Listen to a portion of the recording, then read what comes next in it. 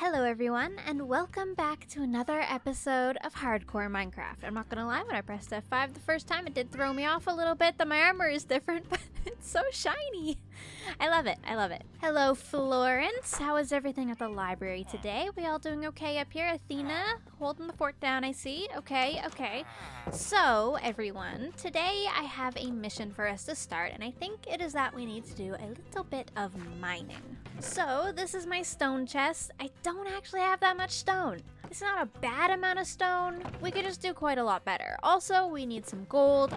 Granted, we have been leaving quite a lot in the nether. Thank you for reminding me about that, by the way. You can't actually smelt this. I kind of keep forgetting that you can actually smelt this. But you can, and it gives you a whole entire gold ingot, so that's definitely worth doing. Mainly though, I just want to head down in the mines today and see if I can get some stone, maybe some andesite, some different materials for beginning work on the rest of this castle, and mainly the castle keep, because let's be honest, my house is looking rough compared to the rest of the castle. I won't lie to you. It's I should get on that, huh? It's fine though, as with most things in this world, good things will come in time. Now, let's head down. Oh, that's so dramatic. I kind of love it.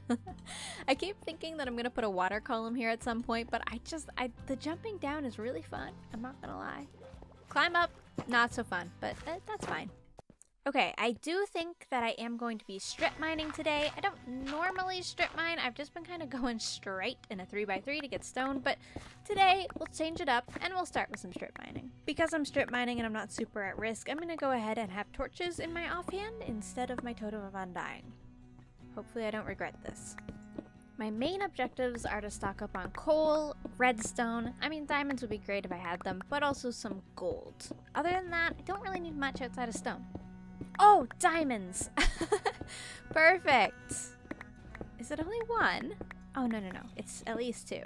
Ah, yes! 4 diamonds! Don't mind if I do. Thank you very much. Okay, we have some lava here. Unfortunately, I did not remember to bring water, so love that for me. Let's just turn around. Okay, and now we start going the... Oh, I was gonna say we go the other way, but actually this is just a cave. I swear. We'll continue going this way, actually. I really strongly dislike gravel. I just do.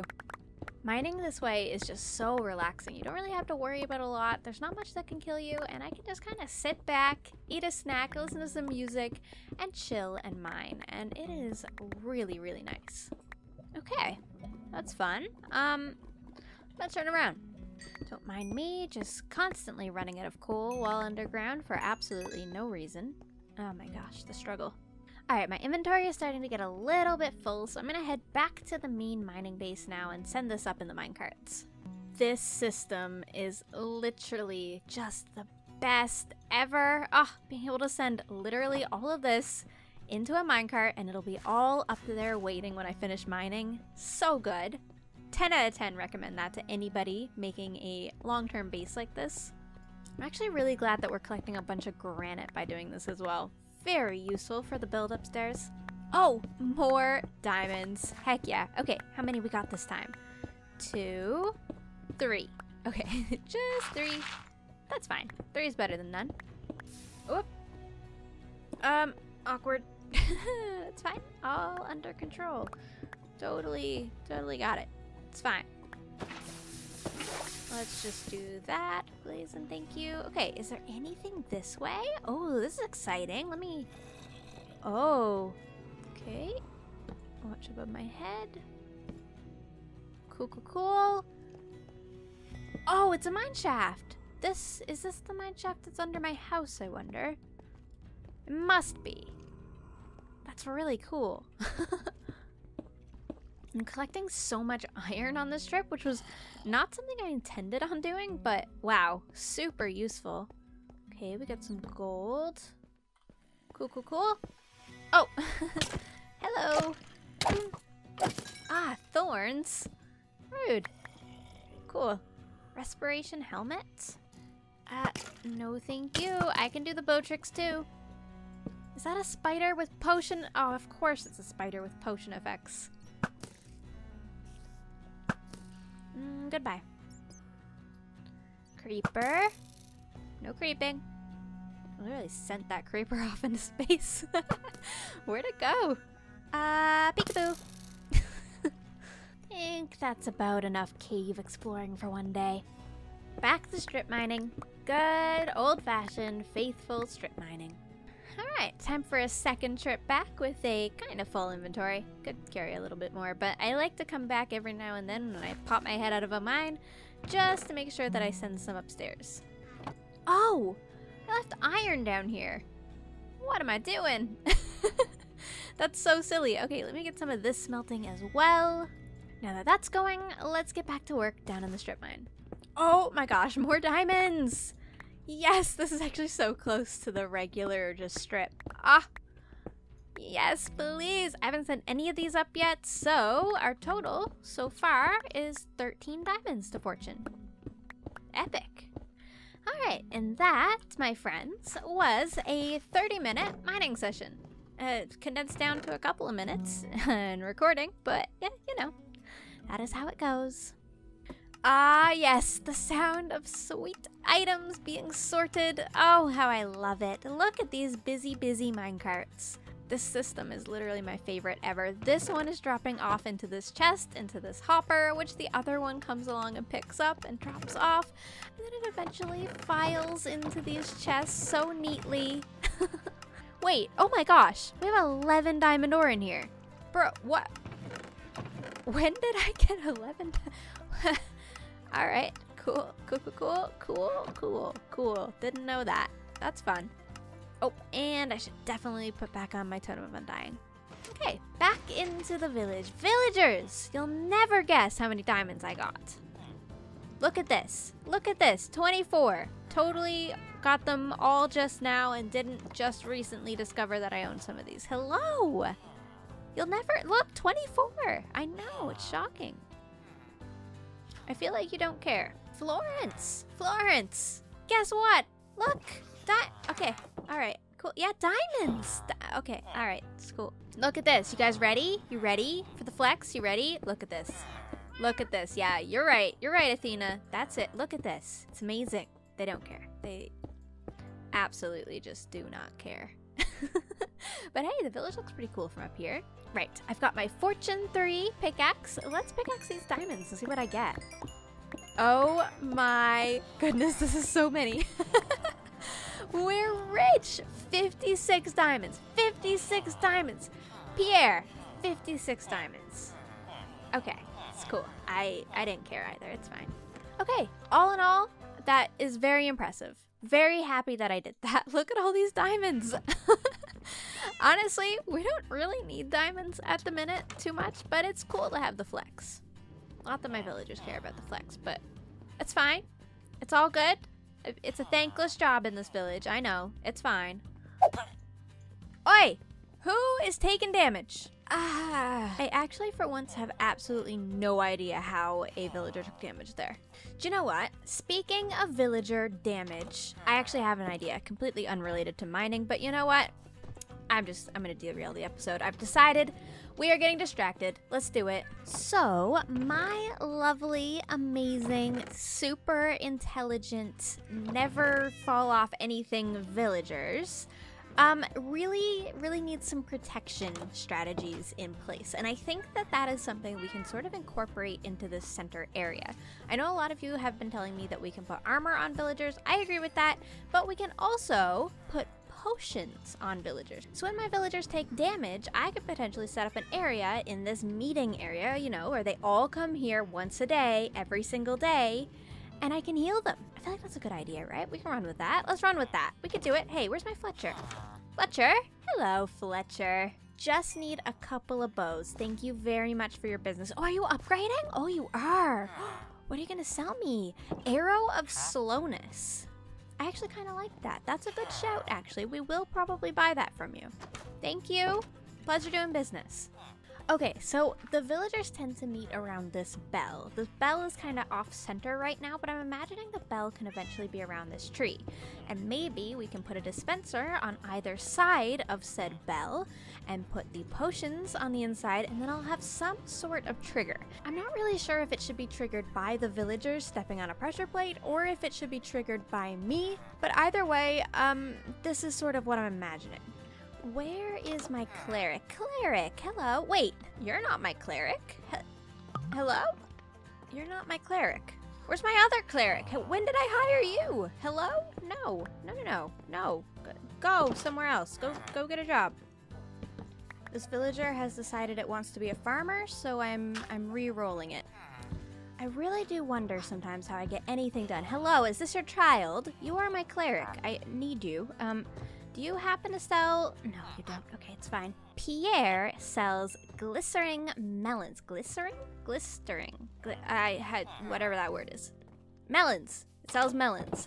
I'm gonna use these melons down in our secret lair to brew some more of these potions. I do find it a little silly that water bottles don't stack. Regardless, though, let's get to brewing. Okay, we are gonna need gunpowder, but that is perfect. Look at that. And then we can add that to make it healing too. Although, to be honest, they don't really need to be healing too, but, you know, it can be helpful. Perfect. Okay, while these are running, I'm gonna go back upstairs and get started on the entire mechanism and central area. Oh, and I should probably put our lovely cleric's workstation back. Hello! Still here, I see. Are you stuck? I really hope you're not stuck. Yeah, here they are. So this is sort of how everybody meets. And at the minute, they're meeting in a radius around this bell. But when I move this bell to the center, they should just meet all around this general area.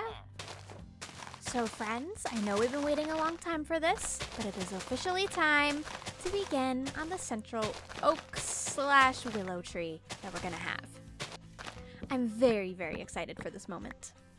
Gotta get some leaves, of course. We're going to need a lot of these. All right, villagers, now is the time. The tree is officially being built. I'm excited. I'm very, very excited. But first, we have to kind of clean up this entire area. Gonna take all of this off of it, and we're gonna take down this tree, taking everything with us, leaves included, to build into a brand new, beautiful tree. I'm gonna keep this original stump right there in place, and we will build off of that. First though, I'm gonna change these logs to wood because it is a little bit easier to build with, even though we lose some blocks. And I'm also gonna store away the potion stuff in here just to save on inventory space. Okay, now the moment we have all been waiting for. Tree building time. I'm gonna start with a pretty basic trunk. I do want it to be a little thicker, but you know, not too crazy. Oh my gosh. It's already so much more epic. Okay, so basically I'm just gonna use a bunch of leaves in different places to kind of get different effects and branches in various areas. Like one can go up this way maybe, and over one, and then we'll have a different branch maybe come off the main trunk over here. Building trees is always so challenging. You have to be able to jump literally everywhere. So far so good? Yeah, not horrible. Not great, but not horrible. We definitely need some more wood. Let's go chop some trees. Gotta repopulate the forest, of course. All right, got some more wood, ready to start again. I think a key thing with this that I need to remember is I need to try and make it large and like important without kind of overwhelming this fairly small area. So I don't want to do anything too crazy down here with the roots. I want to try to knock this back a little tiny bit, but still make it a thick, nice tree. It's a balancing act. I don't know. Okay, I'm not sure exactly where I'm at with this tree, but it kind of seems like from up here it's filling out. Yeah, it's getting there. It's definitely a lot more epic than it was before, but it has a long way to go.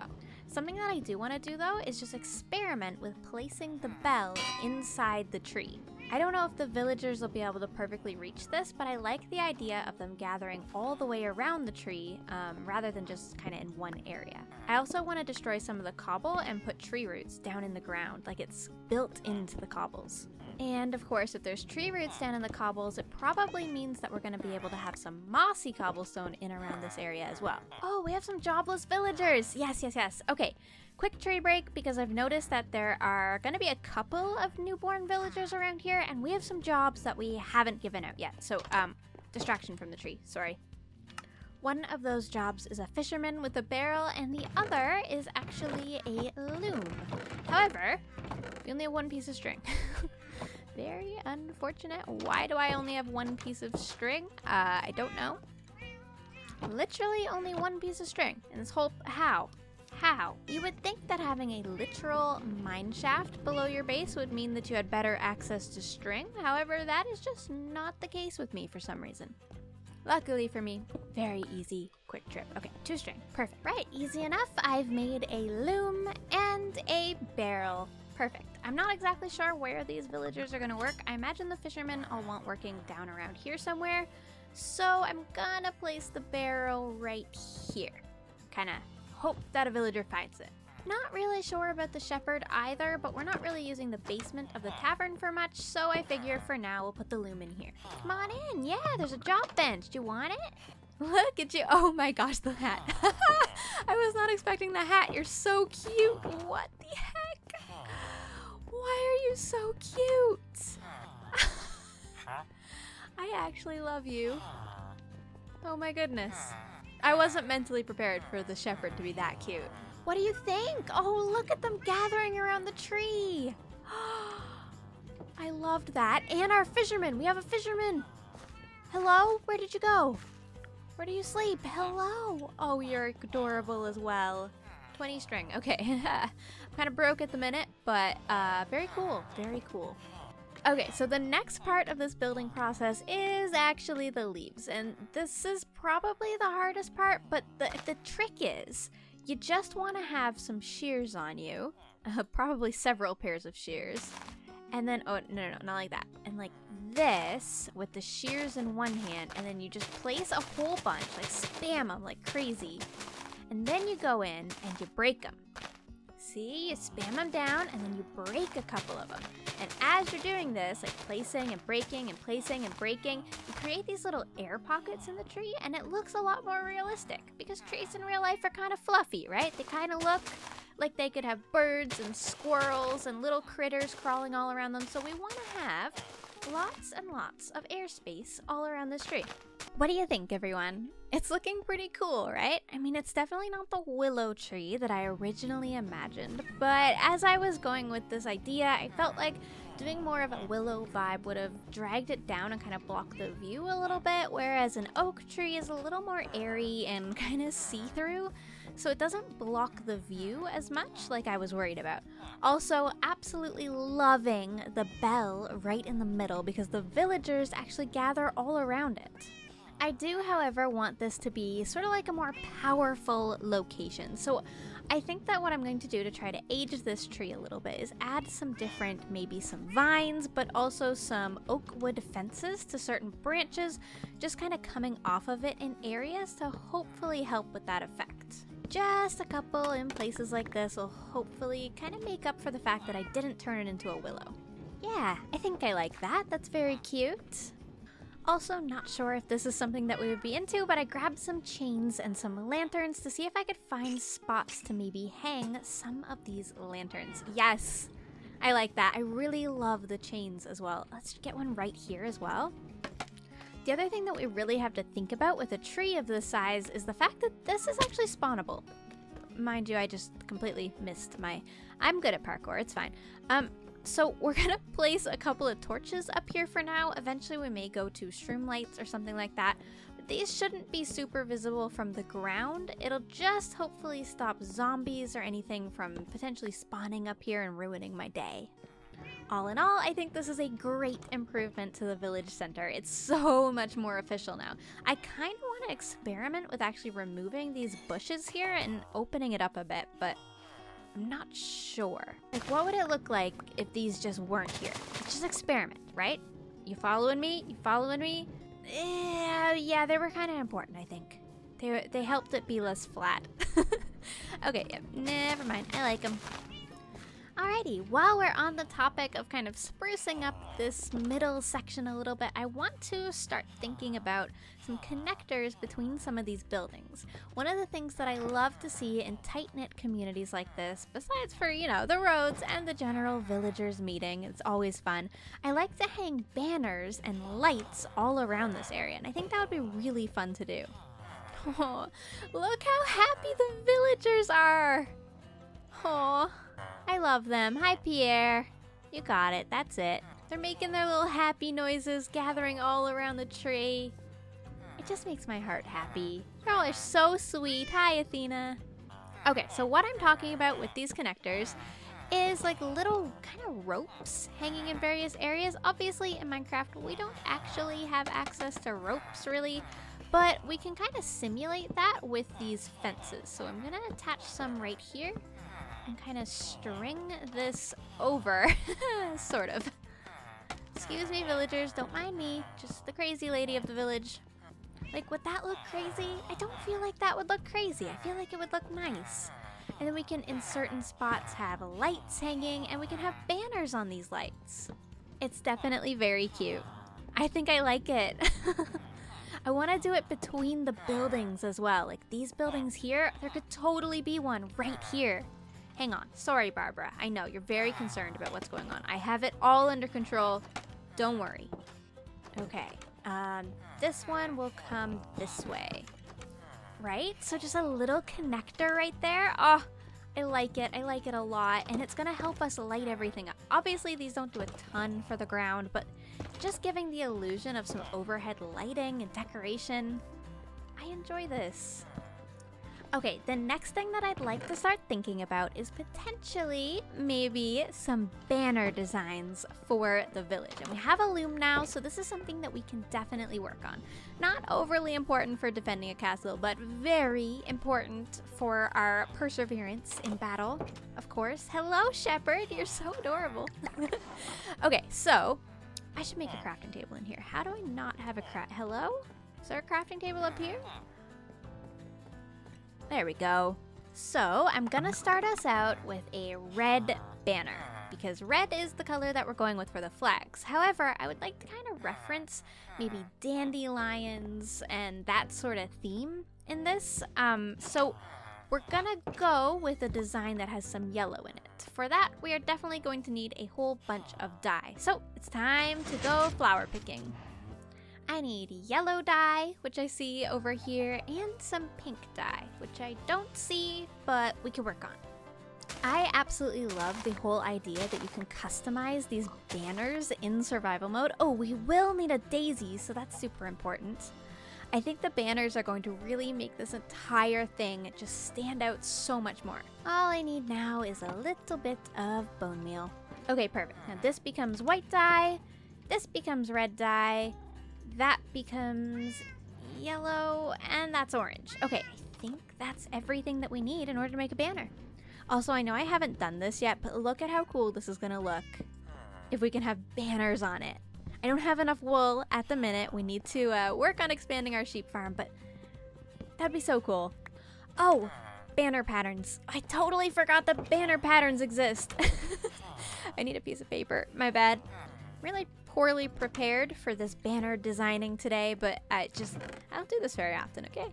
Okay, so if I combine a moon daisy with a paper, we get a banner pattern. This is the pattern that I am wanting for the lovely village design. I'm going with a dandelion inspired design because of Dandelion Hill. I just feel like it'll really bring the whole place together. Okay, so now to start, I'm going to want a straight line with my red, right? And then I'm gonna wanna use my red dye to kind of blur out part of that line by using, I need the half one, this one right here. So that gives us our flower's stem. Then I'm gonna use a tiny bit of orange dye for a dot in the center just to add some color and some yellow. Oh wait, no, not yet. I want pink. Pink. Okay, little bit of pink for a lovely gradient, I think. Yeah, that'll be perfect. Let me put my dot back.